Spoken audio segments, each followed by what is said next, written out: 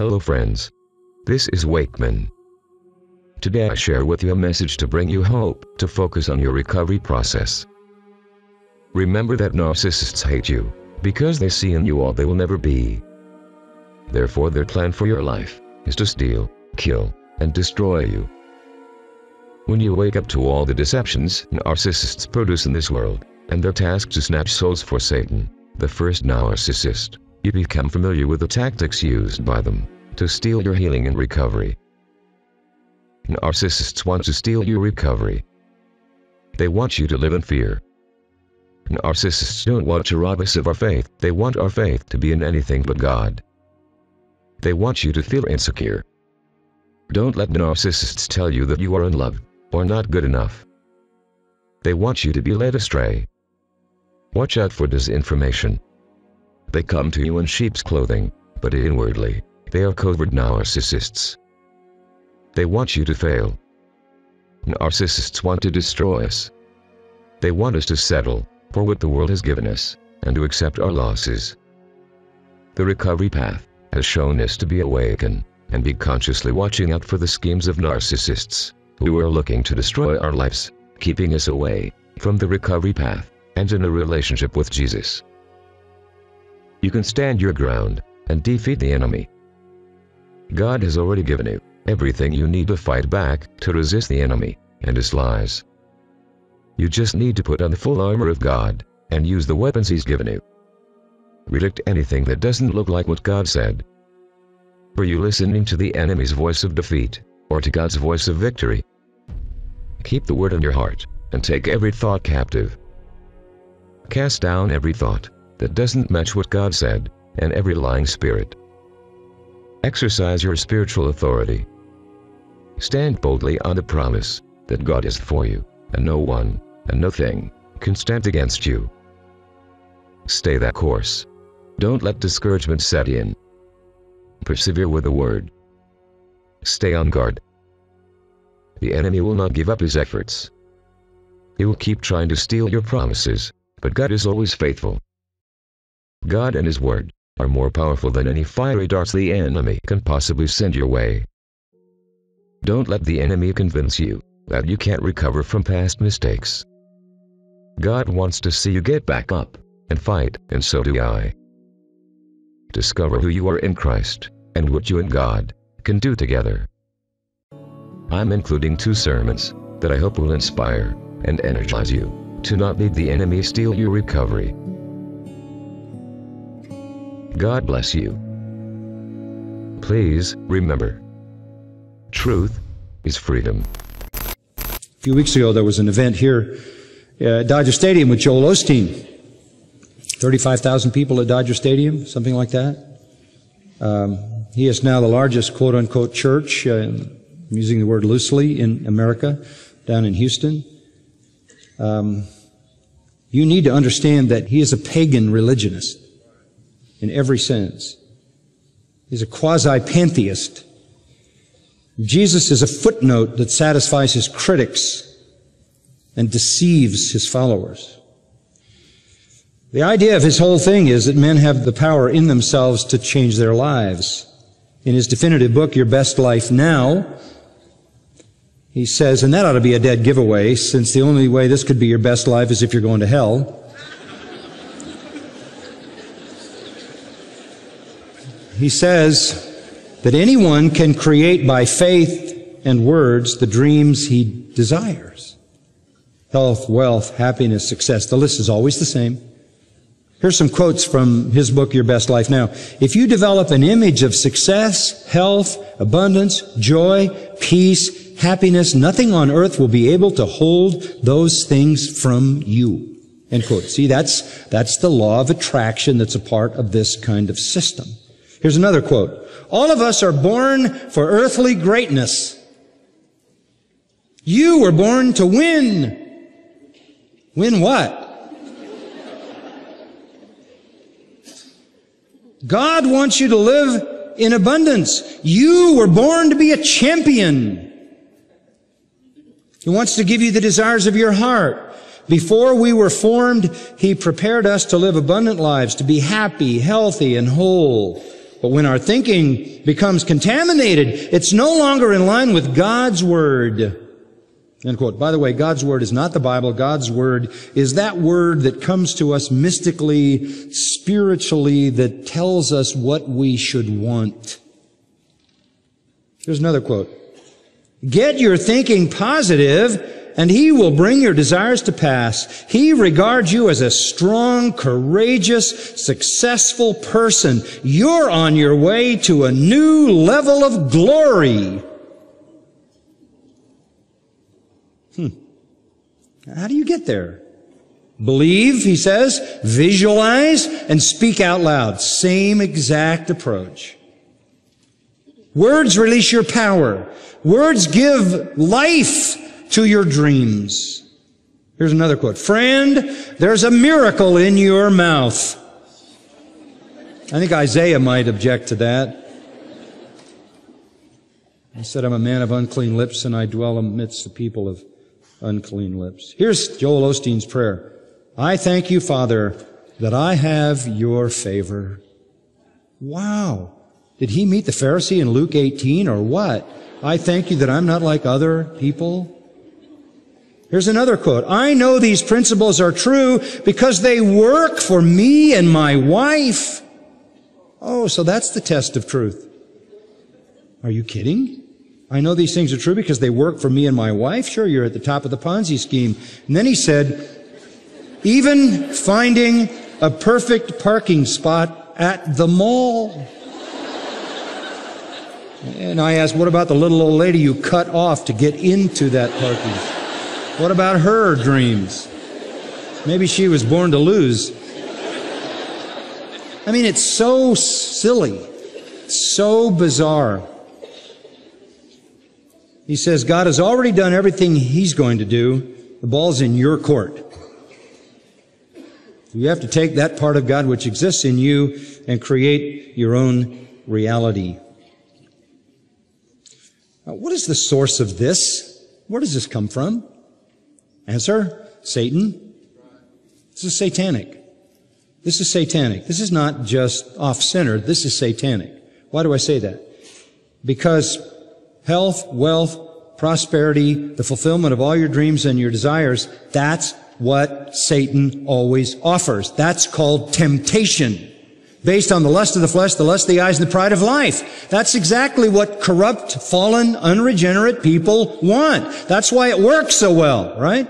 You can go right into Satan's system, make everybody feel religious, and turn their desires, their temptations, into somehow honorable desires.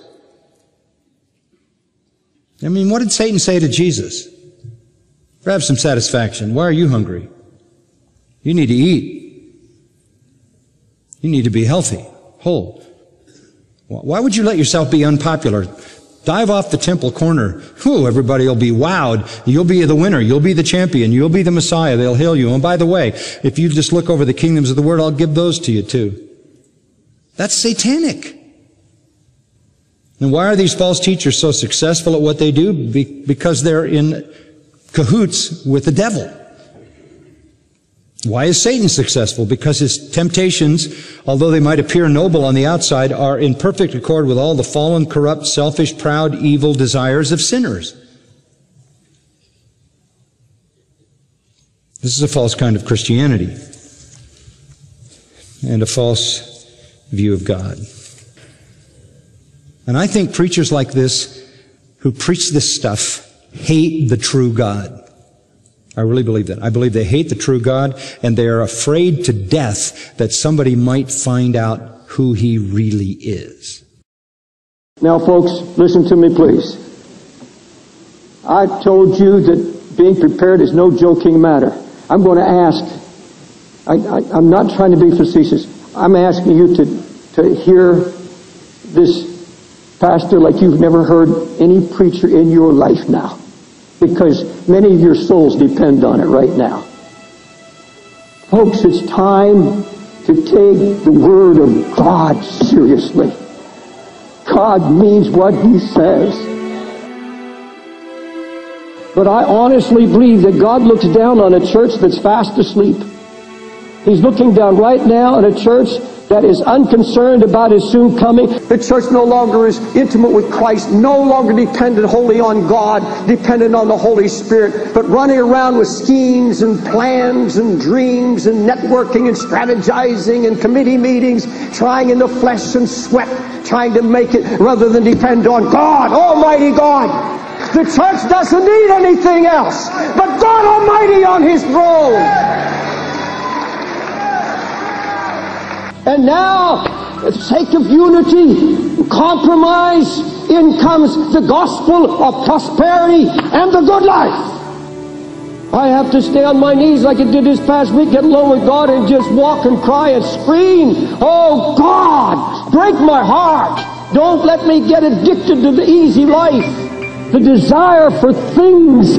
That's why the Lord says, don't set your heart on the things of this world, but set your heart on me. Jesus said, I will be your life. And there's a thought that says, oh Lord, one of these days, this is all going to burn. This is not my life here, Lord. Thank you for this piece of furniture. Thank you for my car. Thank you for the finances you're supplying. But oh God, it's all going up in smoke very soon, Lord. You're my life. When you have time for friends, for family, for relatives, you have no time to dig into the Word of God. You have no time to pray and seek the face of God. And you tell me Christ is your life? But multitudes today are being saturated with your okay messages. How to make Him everything in your life so that you don't need the applause of man. You don't need to produce something. You don't have to write something. You don't have to do something. But you lean on Him, and the greatest thing that you're getting from God is revelation of who Christ is. I don't care if anyone ever hears my name again. I don't care if I ever speak to another conference. I've made up my mind with God, if the rest of my life were spent nursing Gwen, I would enjoy and rejoice in the Lord. If that were my calling, that's what I would do. You see, God goes through the land. He searches every church in the nation. He searches every pastor's study. He goes through every church looking for seekers. He's looking for those who are into the Word of God, who have taken time. If we are not seeking His face, we are in no position to receive His blessings. In the United States, we're getting letters now from pastors' wives who said, I've been trying to find out why my husband has changed. He doesn't love me anymore. He's empty in the pulpit. He has no anointing. What's happened to him? And they find out. They open the door and they see their husbands watching filthy pornography. I don't want my eyes polluted. I don't want to be a part of this. I don't care who doesn't pray. I'm going to pray. I don't care who doesn't read the Bible. I'm going to read my Bible. I want nothing to do with it. And I cry, oh God, where are the voices? Where are the people that cry out against it? Where are the praying people? And I say, God, whatever it takes, whatever it takes, keep me on my knees. And I was in anguish. I was in anguish 4 blocks from here on Broadway, weeping and crying and wailing. I wasn't looking for a ministry. I wasn't looking to build a church. I was feeling God's pain for a lost city. He's going to show you the condition of His church.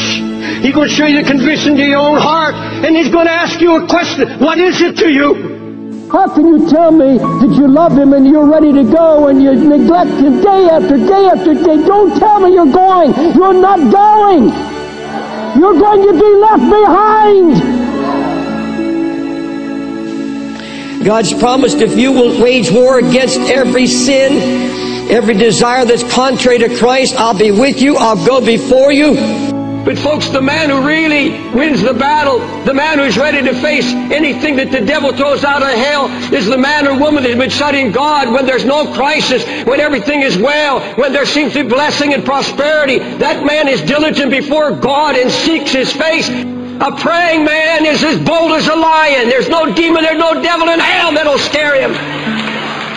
What God desires more than anything, and I think what blesses the heart of God in heaven, is that those in their good times when all is well, they're not parked in front of a television set watching some filth. They're not foolishly laughing at some program. They are taking special loving time alone with God. They're praying for their families, building up faith for the hour of tribulation. They're seeking the face of God. And your family is in trouble.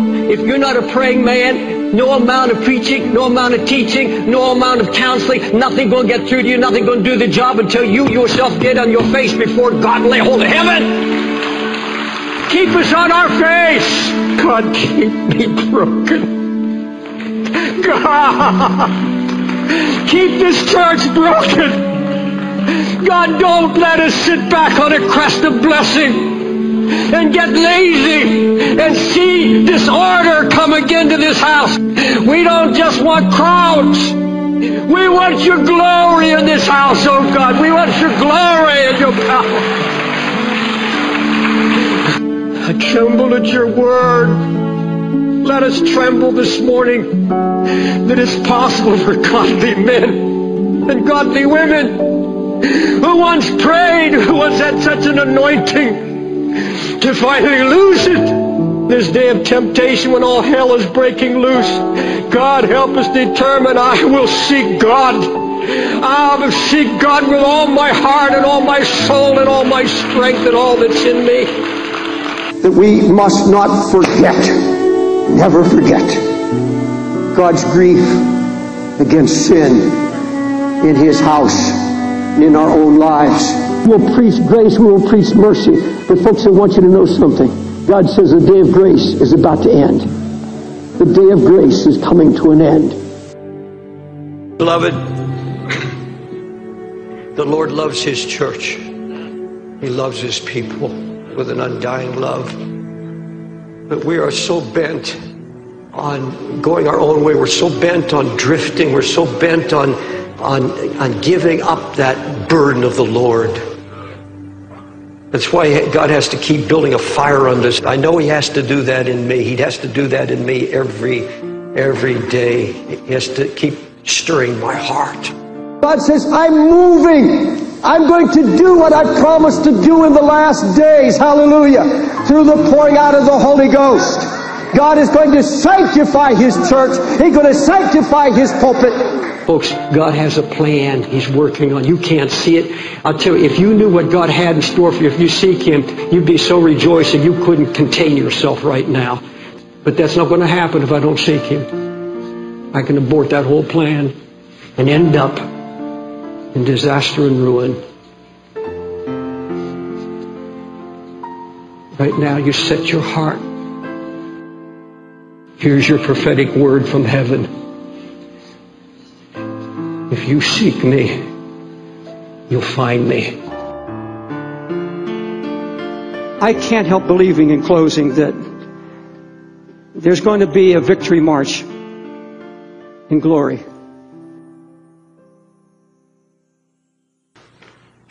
I'm so glad I'm saved. I love you, Jesus.